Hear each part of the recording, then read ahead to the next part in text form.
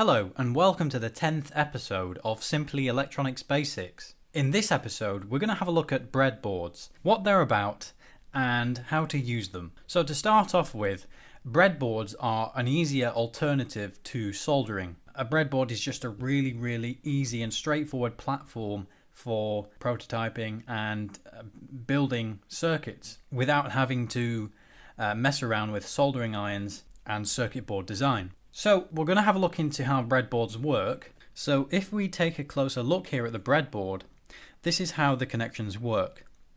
The rows going downways are electrically common, and I'll show this with an illustration overlaid on top. These rows are all connected together. An individual column is electrically commoned together. So this column here is all one connection, which also means that the column next to it is not connected to the column to the left or right. And that's the same for all of these columns here. To connect one column to another, we actually have to use some wire. So if I put a piece of wire in one column and another column, I have now made a connection between these two columns. So these two columns are now electrically common with each other. And it's very useful to know how these are connected because it allows you then to go on and create series circuits or parallel circuits. And on most, if not all breadboards, there is also two other connections on the side or the top, depending on which orientation you have it at. And those are the power rails. So these rails are across here all electrically common unless you have a break on the illustration there, which means that between these breaks, this side is not common with this side. And you can see that there is one labeled negative and one labeled positive. So when I'm actually connecting power to these rails, I will connect the negative into the negative rail and the positive into the positive rail.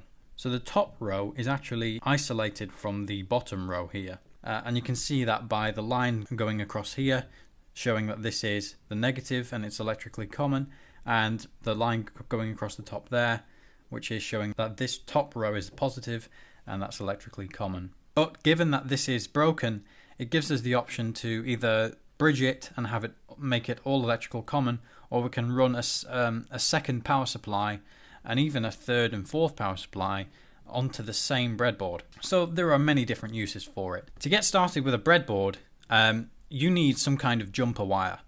And jumper wires are basically breadboard compatible wires that allow you to make connections across the breadboard. Bear in mind you can actually just make your own jumper wires out of preferably solid core wire with a thickness compatible with the holes in the breadboard. And I'll make a little LED circuit just so you can see how everything works. Now I'm actually powering the circuit board off an Arduino here, which is just a 5-volt power supply, and again I've connected the positive and negative to the power rails of my breadboard, so this rail is now live at 5 volts. Now bear in mind you need to know the polarity of any polarized component that you will be using. An LED is polarized, meaning it has a positive and negative. The positive side is the one with the longer leg, or the LED will have a flat side to show you which side is negative. So to connect the LED, I've noted which side is the positive, is the longer leg, and I'm going to keep that on the left.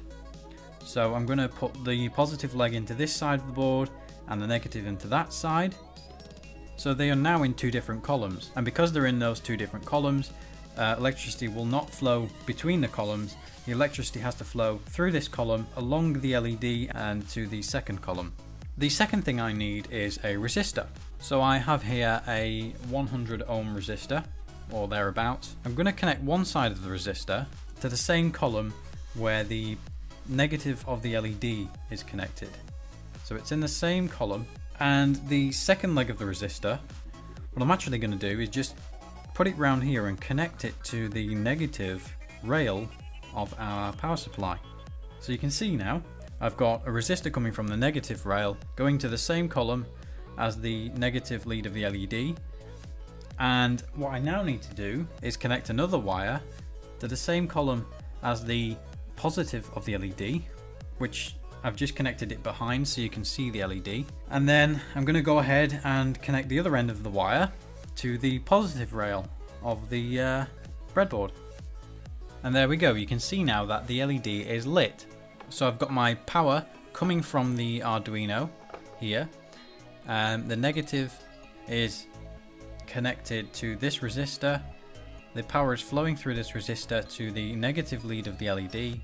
It's going through the LED, out to the positive lead of the LED, round and to the positive rail of the breadboard. What I'm going to do now is actually add some more LEDs to this, and we're going to add them in parallel.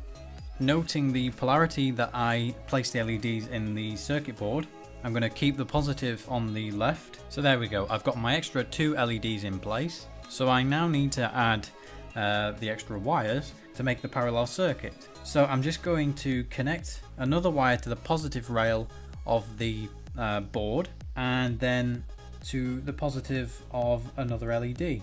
Then I'm going to take another resistor and connect the resistor to the negative of our second LED, and then back to the negative of the power rail. And there we go, another LED has lit, as you can see there. We've got a yellow LED lit now. So I'm just going to do the same with the last LED. I'm going to connect another wire to the positive rail, and then the other end to the positive side of the LED. And then I'm going to get another resistor and connect that to the negative of the LED, and then to the negative power rail. And there you have it, 3 LEDs connected in parallel on our breadboard. I will be doing some more videos on the breadboard as I show you how to build different circuits. So if you enjoyed this video, give it a thumbs up, leave any comments or questions below, and subscribe for more.